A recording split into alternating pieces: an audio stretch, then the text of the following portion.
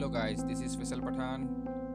I am .NET Project Manager and founder of the CodeHubs.com, and welcome to my Blazor video series. So today in this video we are going to see how we can host or deploy Blazor application on IIS. So stay tuned, let's start.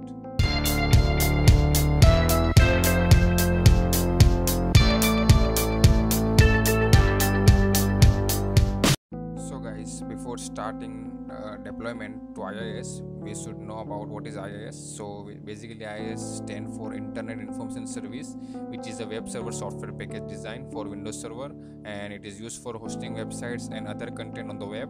Microsoft Internet Information Service provides a graphical user interface for managing website and associated users.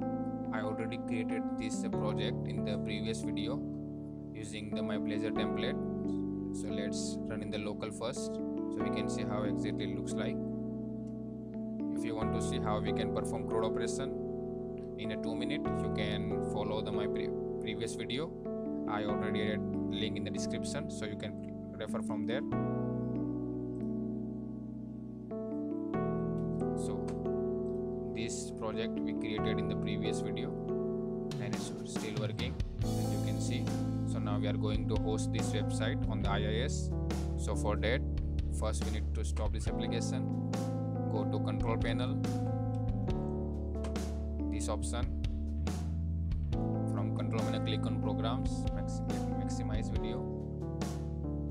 From here you need to click on this, the turn Windows feature on or off. Just click on it and let's find out Internet Information Service. This one, you need to check all this option. As you can see, it's already checked in my machine. You can see this all option must be checked. And once you checked all the thing, just click on OK. So it will install the required files. So to host a Blazor web application to IIS, we need two things. First is .NET Core hosting bundle, and second is ASP.NET Core Runtime, which you can download from this URL. I will add this URL in the description, so you can visit this URL. From here you need to install these installers, either 64 or 86 based on your version, and this hosting bundle. I already downloaded and installed this both things, so I am not downloading right now. So after install, just go to your Visual Studio which you want to host your application. Just open Solution Explorer and right click and click on the publish. From here you need to select I will create a new profile. So you can see how I created this publish profile. You need to click on the folder, and from here you need to select a specific path where publish files will be created. So I am going to use this default path, which is the bin folder path. Just click on create profile and just click on the publish, and let's wait to finish this publish method.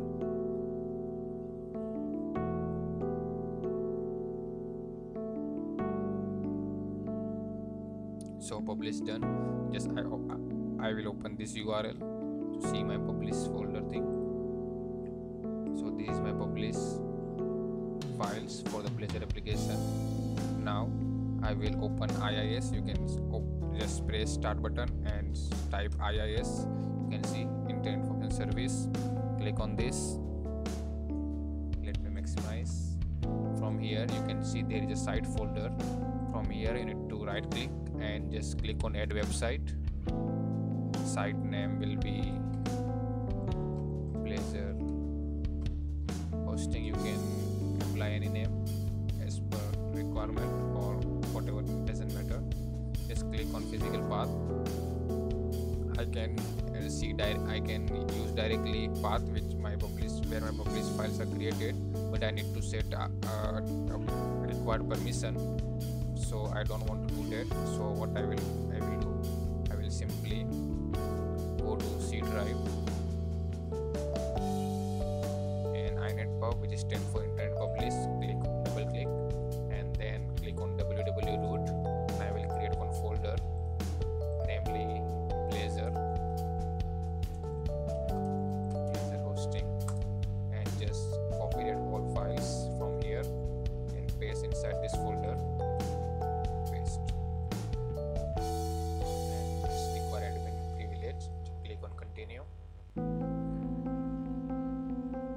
So it's done. Now close this site, close this thing. Select your physical path from C drive, from internet publish folder, then www root, and select our folder where we pasted get published files. Click on this thing, Blazor hosting, and just click on OK. Just select your specific IP, or you can also select all unassigned and default port, and just click on OK. And that's it. Now let's browse this thing. It's working or not. So